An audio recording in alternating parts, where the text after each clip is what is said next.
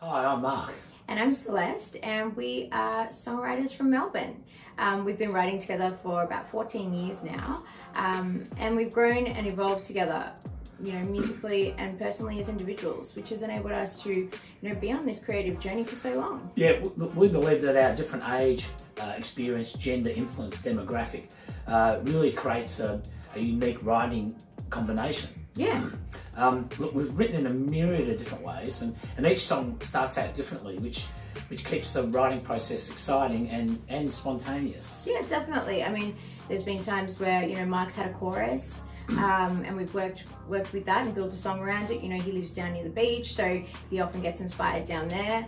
There's been times where, I will have had a, 5 a.m. brainwave the night before, and I'll be like, Mark, check this out, and I'll be really excited, and we'll work on that. Even times where I'll just sing out a melody and just some dummy lyrics along with that, and Mark will be, hey, that's pretty cool. And that's formulated the basis of several of our songs. We also, are doing a lot of K-pop briefs, which is cool because we're sort of writing to a brief which keeps us hemmed in. Like, you maybe can talk about certain things, but you can't about this, and so that's another thing we're doing. And obviously, we both write from personal experience. There's been several times over the course of 14 years where I've been going through something, and we've, worked on something like that, drawn inspiration off that. Yeah, I mean, a large portion of our songs we sort of use as there's a title chorus focused process. We brainstorm song titles and then pick up what we feel is the strongest one that convey a really unique concept, and that we think we can develop into a strong song. Yeah. Something that we've had from the get-go that's pretty cool is what we call a Bible, and it's a really thick book full of hundreds and hundreds of song titles that we've each come up with. We haven't done this in a long time, but years back we sort of to keep the creative juices flowing. We did this thing where I think it was at one stage we'd have to send each other 10 different song titles a day. Which was really cool because it kept that stream of, songwriting consciousness flowing.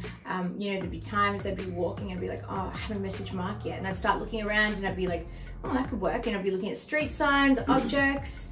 So it's really cool to, have that. Yeah, well, I mean, the Songwriting Bible also, had things like, choruses and Ebonics dictionary, black slang, modern slang, old sayings, chord progressions, sort of really good sort of central thing we can go to.